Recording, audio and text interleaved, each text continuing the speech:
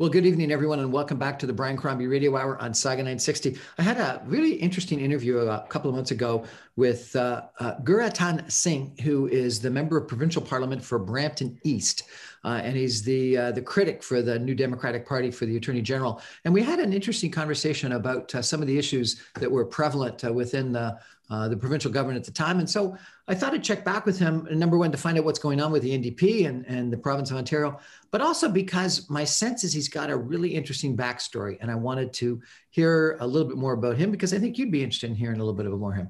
Gurratan, welcome to our show. How are you today? It's a pleasure to be back, Brian. And we did have a really amazing chat last time. And I've been looking forward to chatting with you again. I'm doing great. A lot's changed. A lot of developments happened since we last spoke. I have a beautiful baby girl, a daughter, Mahakor. Oh, congratulations! Yeah. So it's a new addition to the family, and so along with the trials and tribulations that COVID has brought, I'm also I have a little bit of joy as well through the family getting bigger. Now, the big issue last time we chatted was insurance rates in Brampton. But that was, I think, either before COVID-19 or just at the beginning of COVID-19. What are the big issues that you're dealing with today, sir? So when we talk about Brampton East specifically, we talk about a variety of issues. So first of all, the riding that I represent is one of the worst hit in the country by COVID-19. So we have, a rampant situation in Brampton East. But the problem is that, a lot of it, the discourse after talking to Lawrence Lowe, the chief medical officer in Peel, he described that this is because Brampton's full of essential workers. We're a city full of people who don't have the privilege of working from home. They have to go to work. In fact, because they go to work, they move the economy and others can work from home. So we're dealing with that COVID outbreak, but in tandem with the underfunding of our healthcare system, which has really exacerbated the already pre-existing weaknesses of our healthcare system. That is top of mind. Auto insurance is still something that folks are really worried about because it comes into this issue of affordability at a time where everyone's really struggling. They're looking for a break in any place. And auto insurance is something that in the riding I represent, one of the most expensive, costs that people have to incur. So these are still the issues. I would say the healthcare crisis, affordability, and just people worried. They're worried about their loved ones, their family getting sick from COVID-19. And this is top of mind for everyone. And as critic for Attorney General, what are you faced with? We had a lot of bills that have come forward that have been directly tied into COVID. We've had the legislation put forward that we from the NDP and a lot of experts said was actually going to protect for-profit long-term care facilities from being held to account because of the protections put forward in the bill by the Conservative government, something that we were really against. We talk about, in general, just legislation being put forward that's limiting accountability of the government. And we're saying at a time of COVID-19, we need to make sure that government is being held to a higher standard of account, not to a lower standard of account. So that's some of the stuff that we're dealing with as a critic for Attorney General. And, I think the other thing that we wanted to talk about today, which we'll do after a message, if it's okay, is I wanted to get a little bit of your background because I think it's so fascinating that both you and your brother are involved in politics, that both of you are so incredibly articulate, that you are both progressive and interested as you are in social justice in so many different ways. So we're going to take a break for some messages and come back more after a break with Gurratan Singh, the member of provincial parliament for Brampton East, the critic for Attorney General, and hear about his own personal story. Stay with us.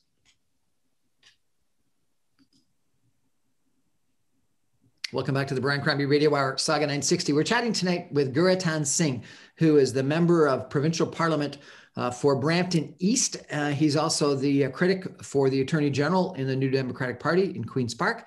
And my sense is, Gurratan, that you've got an interesting story. So if I could tell me, both you and your brother, who is the leader of the Democratic Party federally, have been motivated to get involved in politics. Why are you involved in politics? It's a really great question. And it's a conversation and a question that gets put to me quite often. I would say that my background before politics, even before my brother was involved in politics, was around community organizing. In my younger days, I was with a group of young folks, and we worked around a lot of issues on social justice.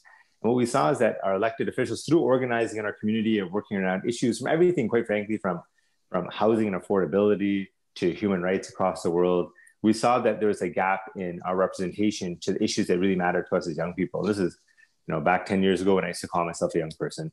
And at that time, we saw there was a gap in our representation. And we, amongst ourselves as young folks, we came together and we said, you know what?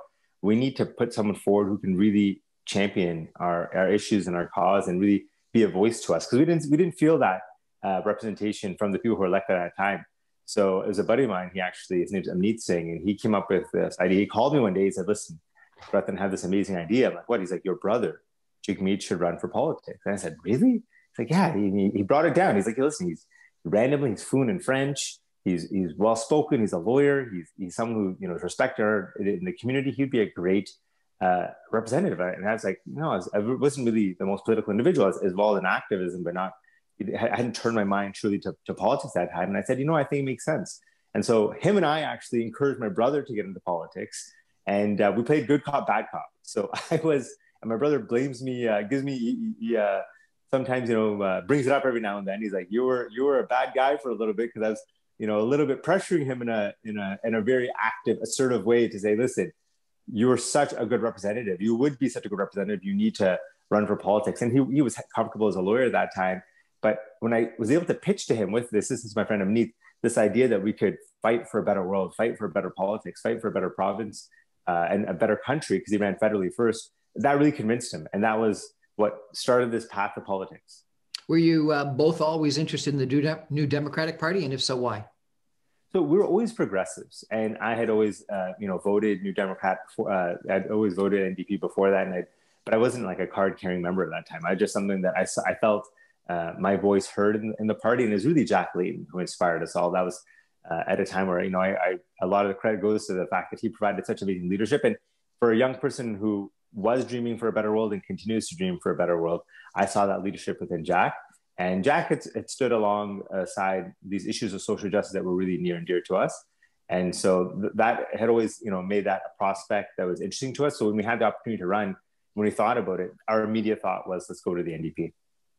It's interesting if you take a look at the U.S. election recently, which, I've been, as a news junkie and a political junkie, just fascinated with, and you may have looked at it a little bit.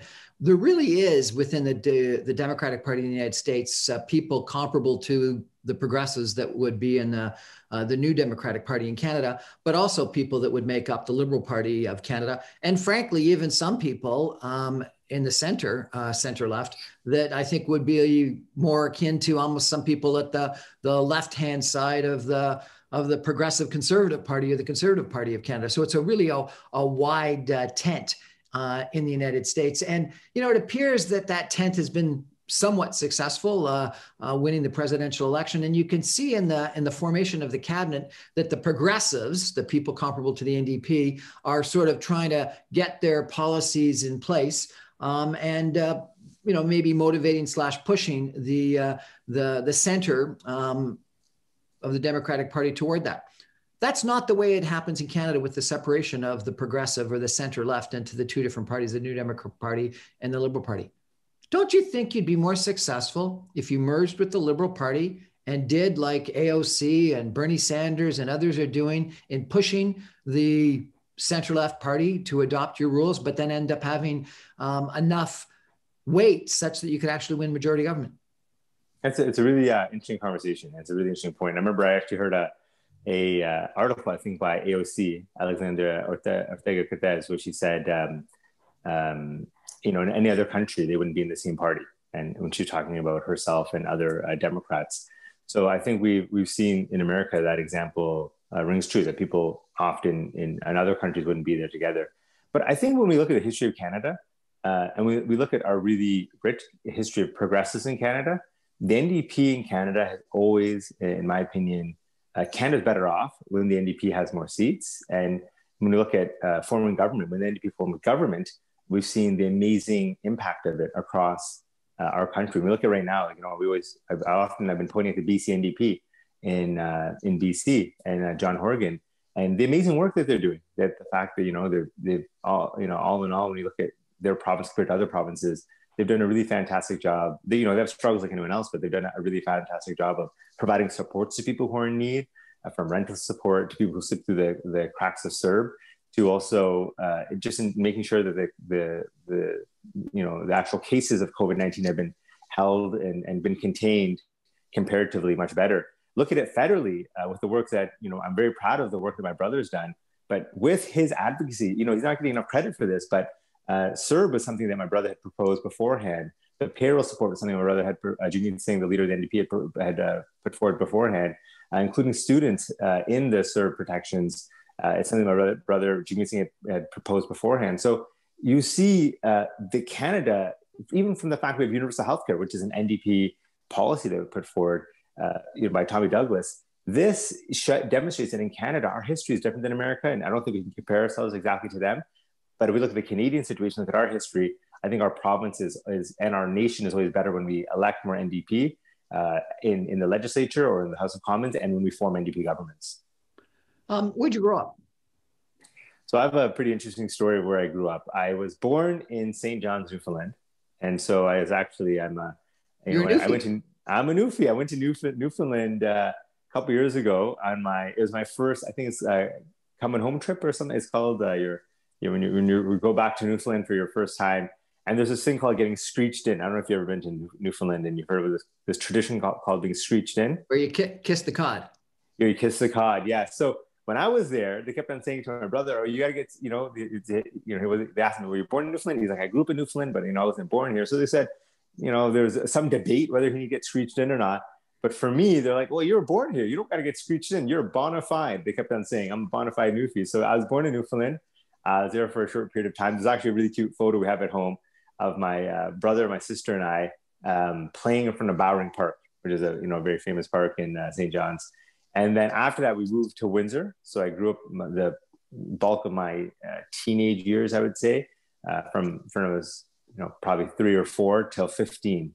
I was the bulk of my younger years, I should say, rather. I was in Windsor. Then I moved to London, Ontario from when I was 15 to like 18. And then I moved to Hamilton, Ontario from when I was 18 to like 21, 22 for my university degree. And then we made our way here to the Peel region. And what'd you take at university? So I have a pretty random background in what I chose to study. My brother had always encouraged me. He said, "Gurratan, you have to study what you love." And so he never really pushed me to, my brother had a bit of a father figure to me. My father is, he's someone he was going through a lot of health issues and he was struggling. So my brother filled that role. And my brother had always told me, listen, you got to just study what you love. And so I randomly just started to really love religion. So I actually had a BA honors in religious studies prior to going to law school. And you didn't want to go into, what is it? Is it priesthood within Sikh? Yeah, I did. So there's not much of an institution for that kind of work here, but I just studied out of interest. Like it wasn't something that I literally just took it wasn't because I was looking for a job or like, it wasn't, based on a career. It was based on interest in, and I really said, just study what you love. And so I wasn't studying based on, what kind of employability I would have. I just studied something that I really was interested in. And then afterwards, when I was, looking on what to do for a living and what kind of profession I liked, I chose to do law. And it worked great because it gave me a lot of understanding of the world, of individuals, of people, their belief systems. And also, like, I've had to read for 4 years, I had to read majority of the world's major religious texts. That was something that I wrote essays on, and I had to read cover to cover. And that's something have a pretty good, working knowledge of. And so, it was just something I like to do. And I still have a really big interest in it. So I'm actually always, in my free time, as nerdy as it sounds, I often read and listen to commentary on like contemporary religious analysis and religious texts and theology. Like I find it really interesting. Is your Sikh religion important to you? My Sikh spirituality is very, very important to me. It's something that it motivates a lot of my actions that I do. As a Sikh, something we believe in every day. We do this this prayer to the universe, to the energy that connects us all, and we ask for the upliftment of all humanity. And a part of social justice and fighting against injustice is a big part of our spirituality, and uplifting all of humanity, irrespective of your religion, your background, your creed, your gender, any of it. We believe in uplifting humanity and fighting against injustice. So a lot of the work that I do day to day, I gain a lot of inspiration from the fact that for me, it's a part of my identity to stand up against injustice. Religion and spiritualism has been important to me my whole life. I, went to church. I went to youth group. I've preached in different denominations within the Christian faith, Oh, wow. And yet a lot of extremists within different religions, and not just Christianity, but a whole bunch of different religions, to me, give religion a bad name, give spirituality a bad name. Why is it that these extremists that maybe take literal readings of different books have actually often, to me, don't show love? I always say I think they are the few and we are the many. I think the vast majority of folks in any faith, when they connect to it, they gain a lot of positivity, right? They gain a lot of connection and ideas of service and helping one another. I think that's the core messages of religions across the world, and I think that's the majority of folks and what they get from religion. And I think there's a few in any ideology really that take it to a negative route, but I think the vast majority of folks who are connected use it as a motivation to help those who are in need. So why did you choose to go from religion to law? I guess there's there could be a lot of interesting commentary on, for a lot of religions, there's a lot of similarities between religion and law, right? When you look at different religious texts and, different scriptures that are written. But, I think there was a big part of it around that whole idea of wanting to fight for a better world and fighting for justice and being able to be an advocate and realize the understanding that everything we do in this world is mandated, and often there's laws that impact everything we do. So I presume you weren't working for a big downtown corporate law firm.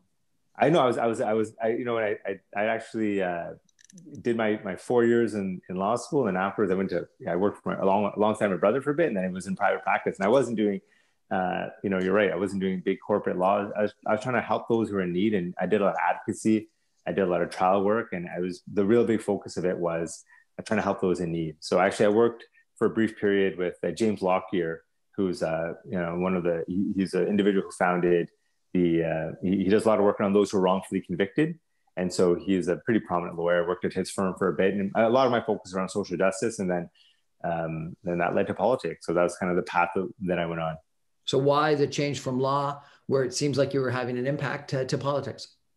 So while I was in law, I always laugh at this experience where the day I got called to the bar in 2011, I remember that day very vividly, because in the morning I woke up and I drove down to Roy Thompson Hall for the call ceremony.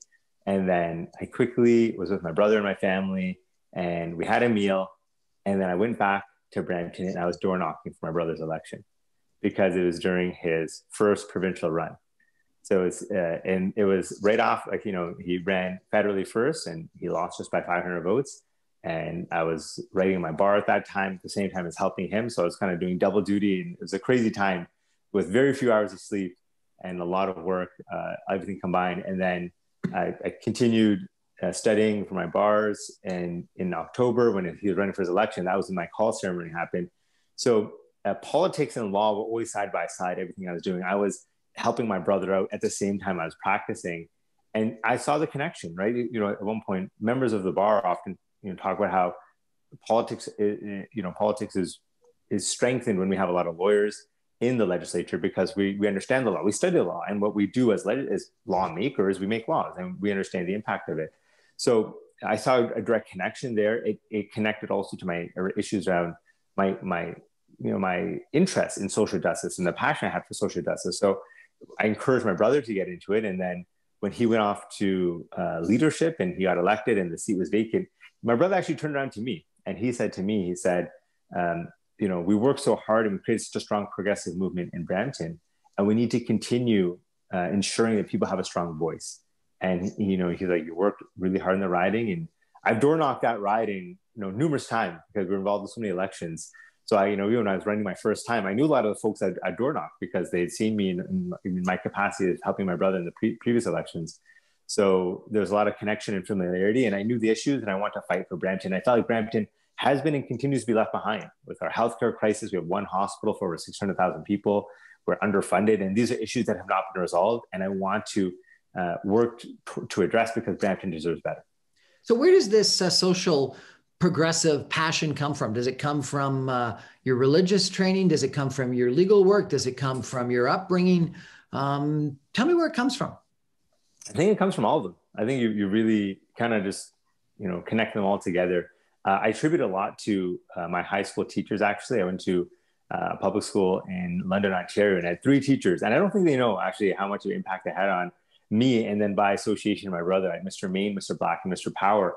And they were 3 teachers who, and actually, I'll say Ms. Farrow was actually a really amazing teacher as well. And they really encouraged me to think critically, to think about a better world, a more just world.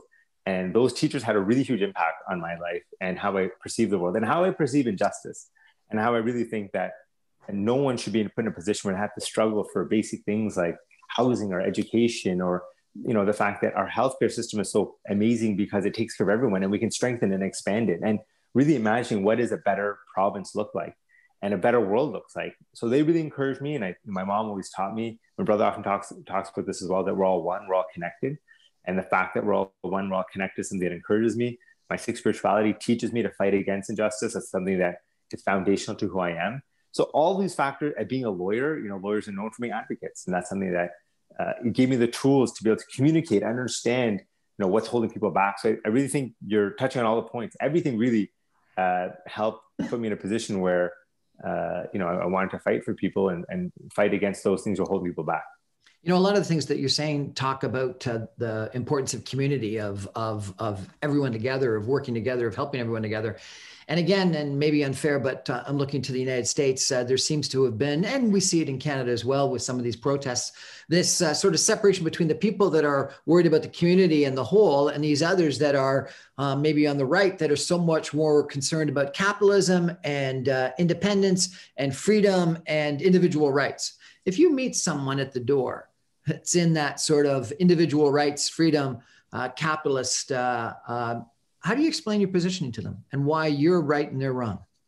I think it just comes down to this idea. I think so. One thing that I'm thankful of is that even in as you described in America, it's a far more polarized situation, and their right is a very different right than I think the right in Canada. I think in Canada, what makes us a beautiful country is that we have the overall, there's I think less polarization, and our belief systems are more, there's a less of it's compared to America, like we have a lot of work we need to do in Canada as well, but there's less of a drastic dichotomy when compared to America. When you look at that kind of the huge polarization of America versus Canada, I think it's a good thing that in Canada, we have more common ground. So when I talk to folks, like when you talk about Brampton, and this is really interesting in Brampton, when you knock on anyone's door in Brampton, and whether they identify as a conservative, a liberal, or an NDP, when you say in Brampton, should we have another hospital? They'll all say yes. It is wrong. No, I've never met anyone in Brampton who's ever said, no, one hospital is good enough for us. Well, building another hospital, public hospital, that's a progressive value, right? When I say Brampton, we need to control auto insurance. We need to make sure the government steps in to regulate auto insurance because people are getting robbed right now by billion-dollar insurance companies. I've never even heard a conservative say, I'm happy with the rates I'm paying. They'll say, yeah, you're right. The government needs to step in and do something.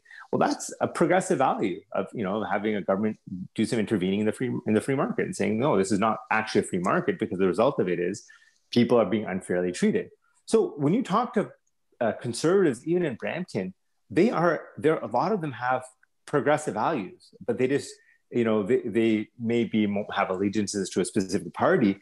But when you talk with the actual values, we all want the same thing in Brampton. We want to have a healthy community where we're not going to one overcrowded and underfunded hospital. We want to live in an affordable community that has, auto insurance rates that are being regulated and controlled. We want to have, a strong transit system, safe communities, safe cities. So that's the common ground that I'm seeing, that we have a lot more that connects us in our city than sets us apart from one another. We're chatting tonight with Gurratan Singh. He is the member of provincial parliament in Brampton East, the critic for Attorney General for the New Democratic Party in Queen's Park. We're going to take a break and then come back, and I'm going to ask him a couple of questions about some specific policies. Stay with us. Welcome back to the Brian Crombie Radio Hour, Saga 960.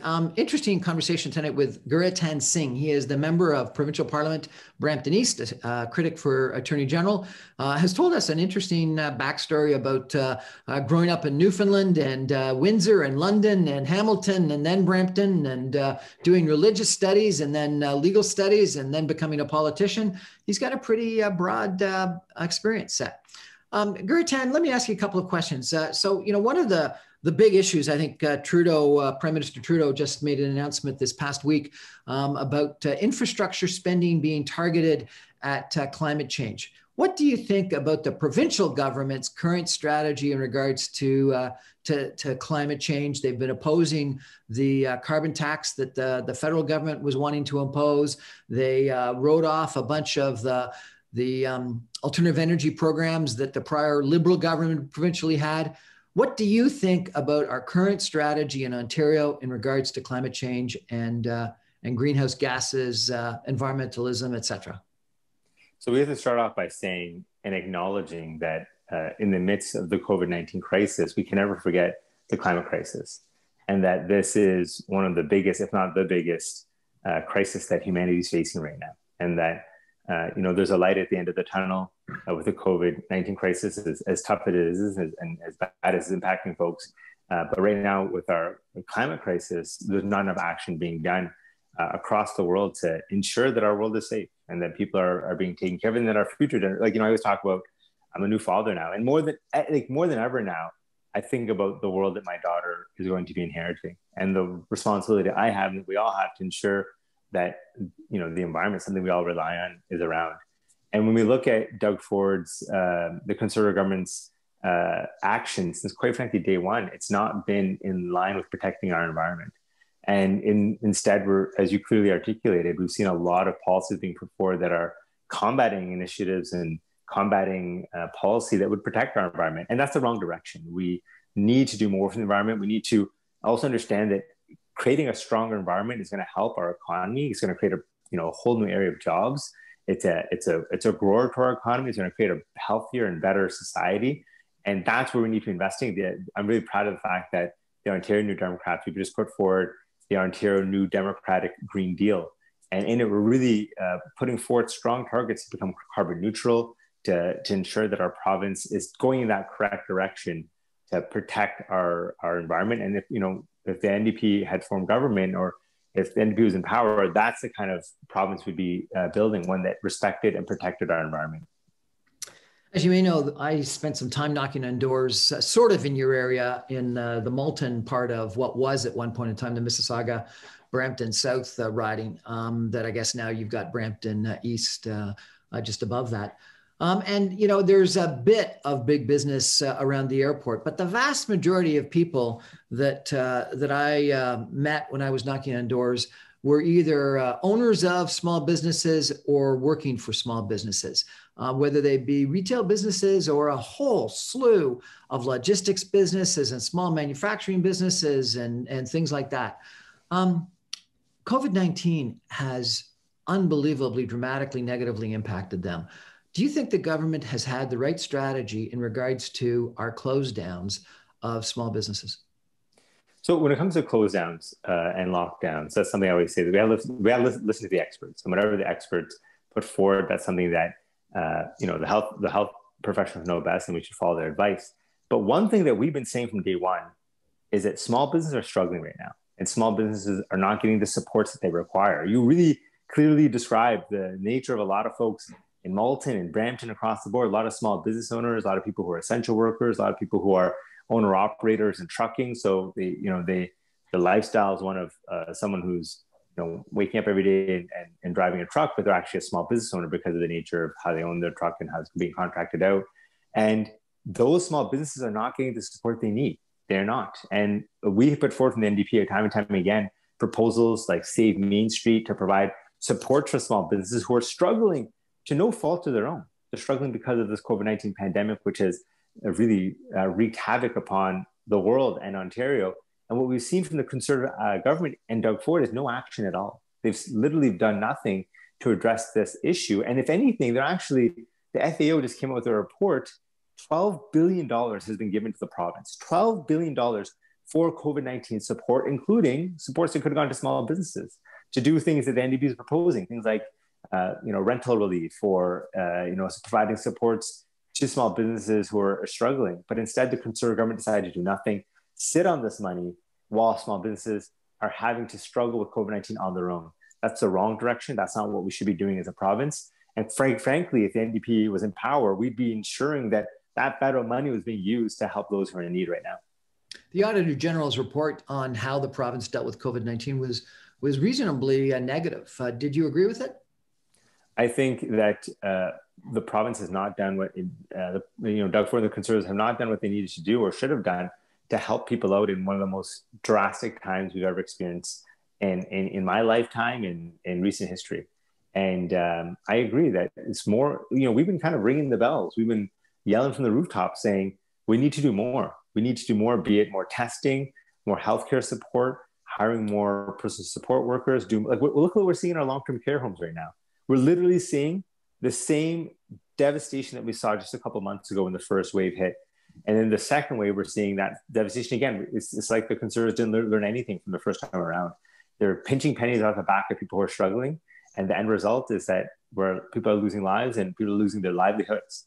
And that's wrong. And that's something that if the NDP was in power, we'd be putting that money to use. We'd be helping folks and we'd be ensuring that people have the support that they need right now. I'm not sure what the current numbers are, but after the spring surge, 80% of all the deaths in Ontario occurred within long-term care. Isn't that a tragedy? It is a devastating tragedy. I'm actually in my riding right now. I'm dealing with there's a long-term care facility that has an outbreak right now with countless lives being lost. It is a huge tragedy. We're talking about people, seniors who have spent their whole life building our province, putting us in the position we are today, and in their last days when they should have the support and they should be able to, experience their last days with a degree of dignity. If you read the Army report on the state that seniors are being kept in, it was gut-wrenching. It was terrible. It was unjust. And that is something that it is a huge tragedy. It's an injustice. And quite frankly, it falls at the feet of the Premier. And the Premier, Doug Ford, has not done enough to protect those who are so vulnerable. And that's something that, we put forward strong suggestions and strong policy to the government saying you need to act more immediately. We need to actually protect those who are in care, but instead we're not seeing that kind of protection put forward. And the end result is more lives are being lost. I've had some people that are very opposed to all of the stringent measures that the government has taken and public health people have been recommending, and have pointed out that 80% of the people that have passed away have been in long-term care. And you quote the statistic that something like 75% of all those people had dementia, and over 50% of those people had other challenges. And so while they may have accelerated their death because of COVID-19, they were probably going to die anyway. And so I guess for some reason they think that that's less impactful than if it was mortality that the whole population were being impacted by. How do you respond to someone like that? I say just look at the facts, listen to the public health experts who are saying that there's no one who's free from the impacts of COVID-19, that we're seeing young people who are being infected. We're seeing people of all ages who are being really devastated and hurt by the sickness. And think of it collectively. Like, we have to understand that we have a responsibility to protect one another. And I talk about Brampton all the time. And I'll say right now, our hospital is so overcrowded because of the impact of COVID-19 that patients are now being shipped to hospitals outside of the city.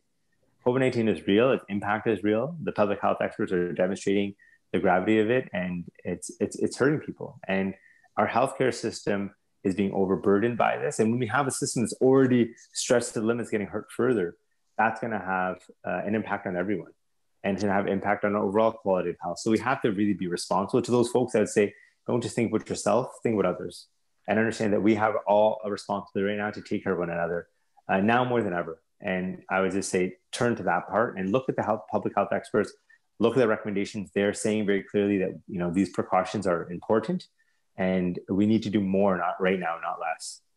You've mentioned a few times that Brampton only has one hospital. I used to be chairman of the Western GTA Summit, which included Brampton. And the statistic at that time was that if you wanted affordable housing supplied for by government or social services, there was an 18-year waiting list for affordable housing.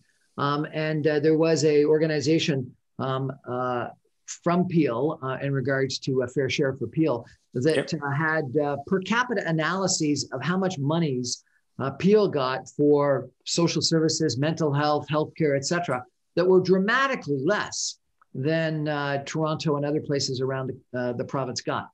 Why? Why is Peel being shortchanged? Why is Brampton being shortchanged? Are you not doing your job? So you said it really clearly that Brampton is not, and Peel is not getting its fair share. Fair share Peel is very clearly articulating the issues that Brampton has been facing and Peel has been facing with respect to funding. And I need to always remind folks that my role is I'm in opposition, and so I don't ultimately have the direct power to designate where funding goes. That's in the hand of the government. That's in the hand of the current Conservative government and previous Liberal governments. And the reality is they have left Peel behind. They have left us in a position right now in Brampton where they've decided to not fund our healthcare system adequately. This crisis didn't happen overnight. It's happened with years of neglect. And we've been, ringing the bells and we've been creating the awareness around it. But that's why what we're saying to folks is to really impact this and really create change. If we want to get the funding that Peel needs and desperately deserves, we need to elect an NDP government that they'll actually put this policy in place and ensure that folks are getting the funding that's required. And that's what I'm really working for. That's what I'm really encouraged for. I'm fighting hard to elect Andrew Horwath as our next premier, so we can ensure that Peel no longer gets left behind and Brampton gets the funding in healthcare and overall that we deserve. I've interviewed a couple of developers and architects and city planners in the Brampton area, and they talk about how a fast train between downtown Brampton and Union Station, development of downtown Brampton, university, revitalization of the area would be some of the things that would really do more from an economic development standpoint for Brampton than almost anything else. Do you agree? 100%. We've been a strong advocate for the LRT, which would have connected. It's still being built, obviously, but it would have connected from Port Credit all the way up to downtown Brampton. I was saying that's something that our city needs. We need a university as well in Brampton. That's an issue that, given the current issue of COVID-19, is not much at the forefront, given the fact that a lot of people are learning electronically. But it's something that once we're done COVID-19, it's going to go back to the fact that Brampton not only doesn't have the healthcare support, we don't have the educational investment. We are a city of over 600,000 that, young folks are in a really tough position as they're commuting every day to get their education and living outside of the city and all the costs that are associated with living away from home when they're often unable to afford that. These are all things that are really negatively impacting folks. And Brampton could be so much better if we got the support we needed. But instead we saw, right before the shovels were to, they'd already hit the ground in many places. And overnight we saw in Brampton and Markham and Milton, universities being canceled by Doug Ford and the Conservatives. That's the wrong direction. We need to be thinking of how to create more economic development in Brampton. And the number was, it saved the province. I think Brampton was, in the tens of millions for canceling the university. But in the long run, it would have created hundreds of millions of economic impact in Brampton and in growth. So it's really a short-sighted decision when they decided to cancel the university in Brampton and in Markham and Milton. These are economic boomers. They're something that create jobs. They create just a more robust and vibrant city. And we're seeing, once again, the Conservative government taking actions, which is holding Brampton back. One of the big issues a year ago, which seems, given that it was pre-COVID-19, like it was a century ago, but one of the big issues a year ago was a concern that the Doug Ford government was going to be doing amalgamation. In 1997, Ann Golden, who was chair of the GTA task force, recommended amalgamation of Toronto, which was actually implemented, but also amalgamation of Brampton and Mississauga into a new city, Halton into one city, York into one city, and Durham into one city, and then the creation of a new Metro Council that would have 5 mayors from these 4 new cities and the city of Toronto. And her argument was that right now, 29 mayors and chairs sit down with the mayor of Toronto and the premier of Ontario, and clearly the mayor of Toronto is the only one that has a major scale. And so therefore all the attention, all the weight, all the votes are paid there. And if you put Mississauga and Brampton together, it would be 1.1 3 million people, it would be the third largest city in Ontario, the fifth largest city in Canada. Do you think that makes any sense to think about amalgamation, given that we're one economic region? Or should we just stay Brampton, Markham? Yeah, I think it's a really interesting proposal put forward. But I think when you talk to folks, by and large, there's folks who understand that the realities, the economic realities, the lifestyle, and Brampton is dramatically different than Mississauga in different areas. And I think when you have more of a local representation, you're able to speak directly to the issues that impact the community and impact that city and the folks from that area. So I think we need to, ultimately these are decisions that are should be put to the people. People should make those decisions. But I'm a proud Bramptonian, and I hope to continue representing Brampton as a city. Former Mayor Hazel McCallion told me it was the smartest thing to happen to the GTA, and it would make a ton of sense, but that no one would recommend it because it would be political suicide because people are proud Brantonians and proud Mississaugas. And she said it would be comparable to how people hate it when Streetsville, Port Credit, Cooksville, et cetera, all merged into Mississauga. And then a year later, they were all happy to be it. Anyway, what do you think is the biggest transit change that would happen to Brampton that would be a game changer for you? I think right now we should talk about, like, from a transit perspective, the opportunity that was put forward to us that City Council, the previous City Council had initially voted down, which was the LRT. That would have been something from that's a plan that was put forward, and the hope was the funding was there as well to bring an LRT from Port Credit to downtown Brampton. That's something that before even being elected, I was a big advocate for the LRT. I thought that was something that was really, really important because we look at how there's a lot of integration in this GTHA, and the integration from a transportation perspective, economic perspective, lifestyle perspective. You have friends all over the region, and having transportation help facilitate that would be really important. LRT connecting, downtown Brampton through downtown Mississauga to Port Credit and to the GO lines there, and all the just general integration to Hamilton and everywhere, I think would have been fantastic. And that's something that, that's something that the previous City Council obviously wears. And I think that's something that that at a minimum is what we need, but ultimately we need more investment in transit, and we need more, BRTs and LRTs and all these kind of investments to ensure that we recognize and realize that the stronger transportation system you have, the less cars you have on the road, the less traffic you have for those who are driving, the easier ability to get around you have for those who rely on public transportation. And I think a robust and strong public transit system around the world has been shown to create more economic advantages, and also just even lifestyle, health, everything. There's so many positive connections to that. So I'm a big fan of that project. I think they create more livable, walkable, enjoyable, sociable cities. Work, live, and play, right? That's the whole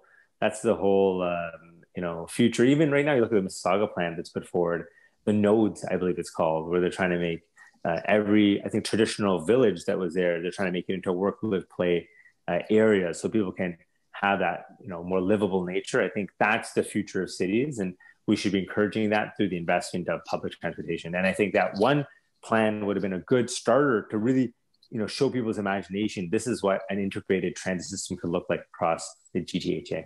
We're chatting tonight with Gurratan Singh. He is the member of provincial parliament for Brampton East, the critic for the Attorney General, member of the New Democratic Party in Ontario. We're going to take a break and come back with some final concluding comments in just a minute. Stay with us. Welcome back. We're chatting tonight with Gurratan Singh, member of provincial parliament for Brampton East. We've been having, I think, a really interesting conversation about his background, religious studies, legal studies, being a lawyer, being a politician, his attitude toward a whole bunch of different policies, which clearly on the progressive side of the political spectrum, but really quite interesting. So, Gurratan, if you were premier, what would be your vision? What would be your key policies? So I have to just change that question a little bit, and I'll say, when Andrea Horwath is premier, because I'm fighting really hard to get. Okay, fine. When Andrea Horwath is premier, what would you and Andrea want to do? So, I think Andrea has really put forth a really strong vision for what a better province could look like. And every time we look at all the issues that we've been facing under this COVID-19 crisis, as you described, We've seen the AG's report about the fact that the current Conservative government has not done what folks really need to at this time of crisis. And what we've seen, Andrea Horwath and her leadership, what we would have seen as her as premier is ensuring that small businesses get the support they need, ensuring that people who are struggling get the support they need, ensuring that those who had fallen through the cracks of CERB had provincial support system.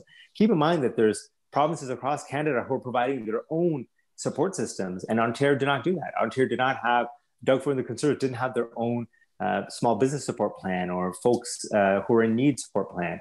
We would have been making sure we have higher testing, higher supports. We would have hired PSWs to ensure that the crisis in our long-term care homes would have been addressed. That's the leadership that Andrea has been putting forward, and that's the kind of province that we deserve. And I'm really excited to be working alongside Andrea to elect her as our next premier, so we can ensure that people of Ontario get the better province that we all need and deserve.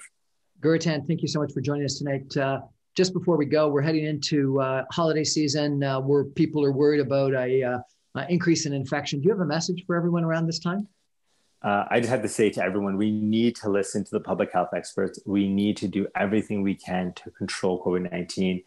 There is a light at the end of the tunnel with the vaccine, but we can't let up the need to be responsible right now. So I know it's tough, but by this time next year, hopefully if everything goes smooth, we'll be back with our loved ones and family for the next holiday season. But for this holiday season, we need to ensure we follow the rules by public health experts and ensure that we're doing everything we can to stop the spread of COVID-19. I also want to give you a big shout out, Brian. This is a really fantastic interview.